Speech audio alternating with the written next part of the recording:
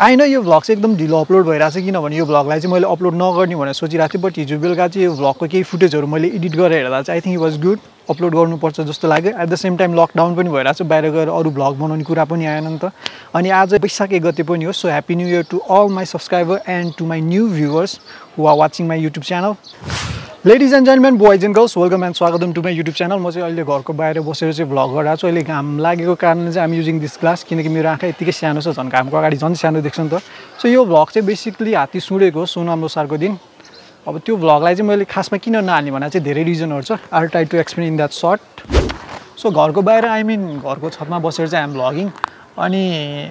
यो vlog नहाल्नुको reason चाहिँ के भन्दा फर्स्टको पार्टहरू चाहिँ एकदम बोरिङ थियो जसलाई चाहिँ म न्यारेट गरेर हाल्छु अनि त्यसपछि चाहिँ म भ्लगलाई कन्टिन्यू गर्नेछु 2076 माघको कति गते आई डोन्ट रिमेम्बर शनिबारको दिन थियो त्यो दिन सोनाम लोसार परेको थियो that day I was very excited किनकि लोसारको भ्लग बनाउने भनेर पनि सोचिरहेको थिएँ एट द सेम टाइम मेरो ट्रेलरको सुट पनि त्यही दिन गर्ने थियो यस यही ट्रेलर अनि सागर र म चाहिँ सुट गर्नको लागि चाहिँ हामी त्यो एचआइडीको डाँडामा गएर सुट गर्न गयो अनि सुट गरिसकेपछि फर्किँदाखेरि चाहिँ what happen is that सागरको scooty got crash luckily no one got hurt स्कुटीको अगाडिको फेरिङ चाहिँ पुरै ड्यामेज भइसकेको थियो अनि त्यो स्कुटी बनाउँदै दिनभरि गयो सो त्यो दिन चाहिँ भ्लग नबनाउने भनेर बसिरहेको थियो बट लास्ट आवरमा गएर चाहिँ सागरले होइन दाइ बेलुका चाहिँ भ्लग बनाउने भनेर चाहिँ हि कल्ड मी अनि त्यसपछि चाहिँ हामी हात्तीसुडेतिर लाग्यौँ सो आई नो तपाईँहरू चाहिँ मेरो न्यारेसन सुनेर बोर भइरहनु भयो होला किनकि अगाडिको फेसमा त्यस्तो खासै केही पनि थिएन त्यो भ्लगमा हाल्नलाई त्यही भएर नि म चाहिँ भ्लग नहाल्ने भनेर सोच्नुको यो वान अफ द रिजन पनि हो अब चाहिँ म धेरै न्यारेट गर्दिनँ अब डाइरेक्ट भ्लगतिर जम्प गर्छु त्योभन्दा अगाडि let's take a coffee brake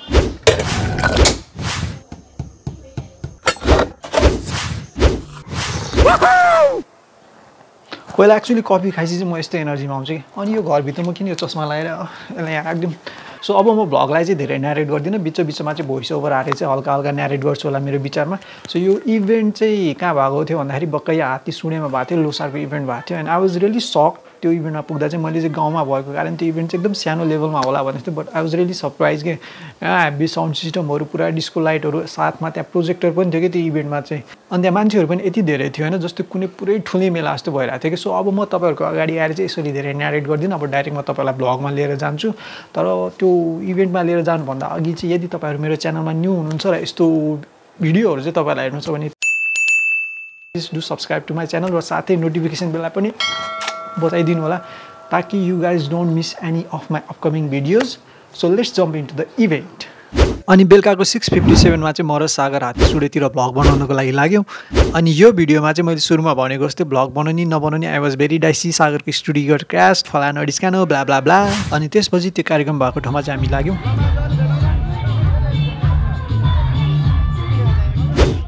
सुग्राम लो झाँग्री हो चाहिँ यो गोइला चाहिँ के हो भनेदेखि एउटा चाहिँ देउधाको गोइला हो हेर यो हामीले चाहिँ यहाँ मुजुरको अब गोइला हो हाम्रो शिरमा राखेको एउटा चाहिँ के हो भने सर्पा सिंगा छ होइन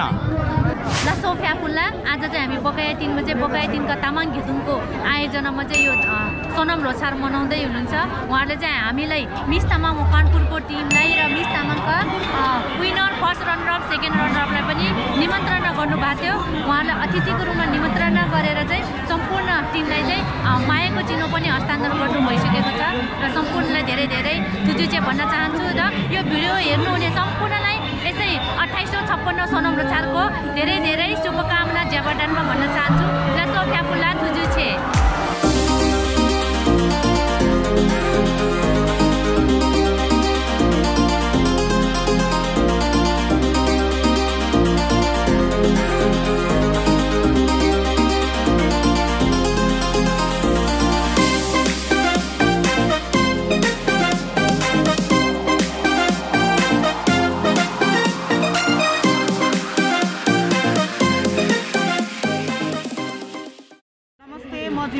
लो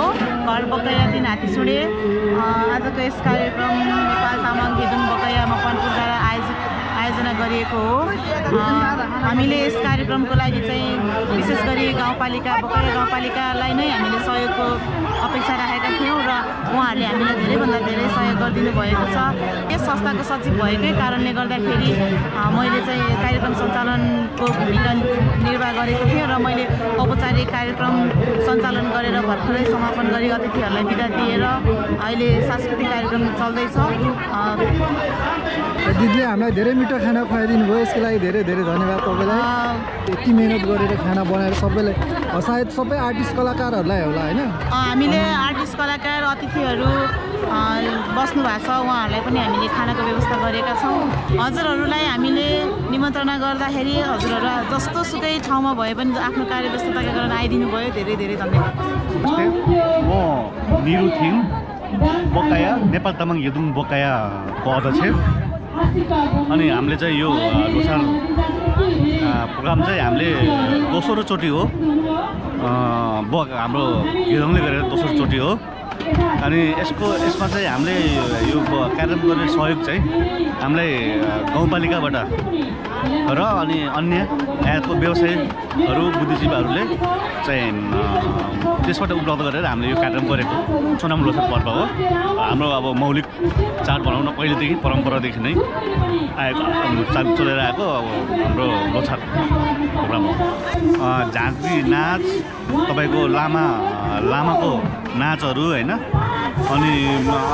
डम्फुरे गीतको प्रस्तुति अनि तपाईँको त्यही हो अब यो सांस्कृतिक कार्यक्रमहरू भइरहेछ नाचगानहरू भइरहेछ होइन कलाकारहरू छन् राष्ट्रिय कलाकारहरू सबै ल्याएर गरेको अनि मैले एउटा कुरा नि सुनेको थिएँ कि लोसारमा चाहिँ जस्तै देउसी जस्तो नि खेल्छ भनेर सुनेको थिएँ मैले के छेरुङ्गी हो कि समथिङ के भन्छ नि त्यसलाई त्यो चाहिँ पहिले मैले थाहा थिएन यसपालि चाहिँ हाम्रो हात्तिसुडेको साथीहरूले चाहिँ त्यो देउसी लोसार भनेर 9 गतेको दिन अस्ति 9 गतेको दिन चाहिँ गर्नुभएको रहेछ